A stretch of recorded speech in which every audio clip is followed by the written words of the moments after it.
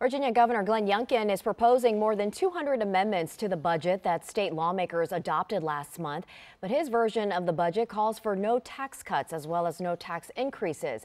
The Republican governor signaled he's trying to reach a compromise with Democrats who control both chambers of the state legislature. And like Democrats, he says he supports pay raises for teachers as well as support for health care workers. Lawmakers return to Richmond next week to consider Youngkin's amendments and vetoes.